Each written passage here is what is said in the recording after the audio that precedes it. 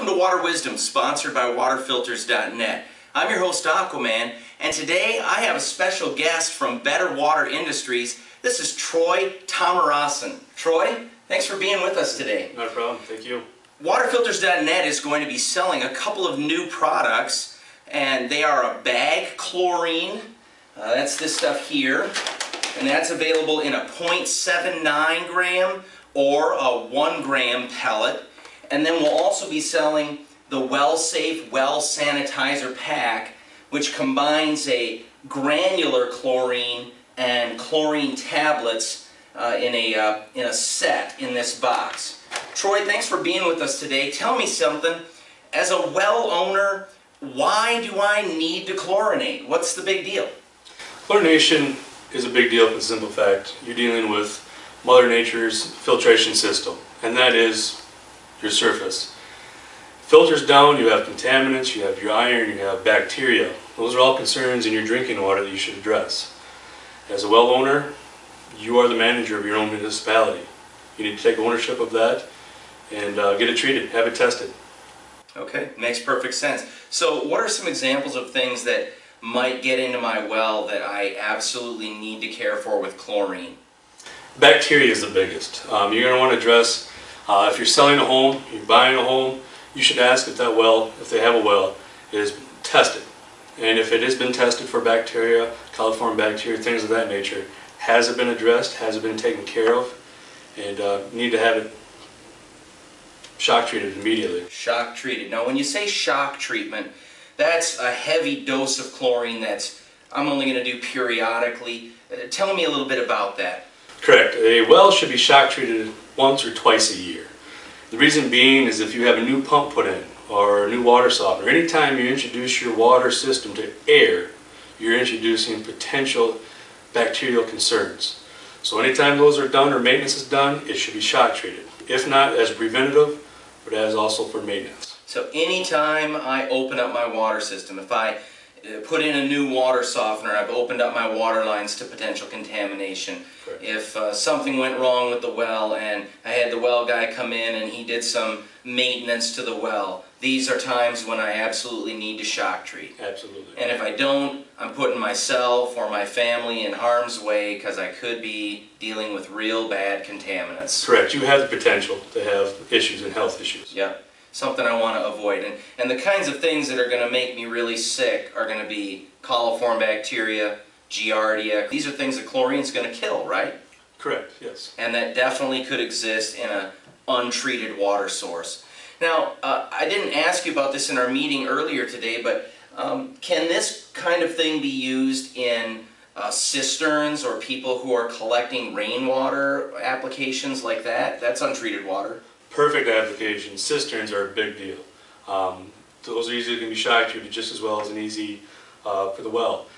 Any holding facility that is outside, that is closed in, that had algae, things of that nature, anything, whether it be a farm tank, they all can be shock treated. Anything that houses water. Anything that's an untreated water source. Right. So what are some other things that chlorine is going to help out with? Like, what if I have an iron problem, or what if I've got a stinky rotten egg smell caused by hydrogen sulfide, or other things? Is chlorine going to help with that? It can. First thing you want to do is get a refined water test. You're going to want to go to a local professional and say, hey, I'm having these issues, I need to have a water test done. At that point in time we can decipher pH, what we're dealing with for part per millions of H2S or iron. Once that's done, we might be able to take care of it with a shock treatment right away, but we may also be looking forward to potential long-term chlorine usage. Okay, and let me just say for those of you watching that waterfilters.net does sell a very high-level test provided by the National Testing Laboratory. We've got 3 different levels, a 99 contaminant. I think the next one's maybe 120 contaminants. Don't take these numbers to heart. Anyway, there's 3 different levels, and you can get just about anything in the world that could possibly be in your water. You can get it tested for, and we sell those kits on our website. So check that out in our testing kits section at waterfilters.net.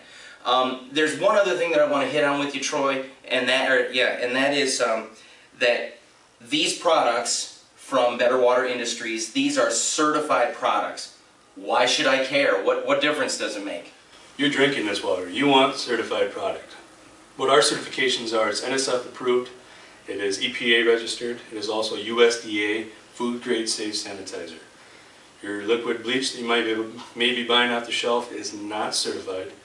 HDH or pool chlorine is also not certified for drinking water. These products are. So you just mentioned two things there. You mentioned the chlorine I can buy at the grocery store. Why shouldn't I just buy that and pour it down the well? You have a 70% available chlorine in these products. Something off the shelf such as that's liquid form, you're talking anywhere from 10 to less percentage. The other thing is that's only doing a top sanitation.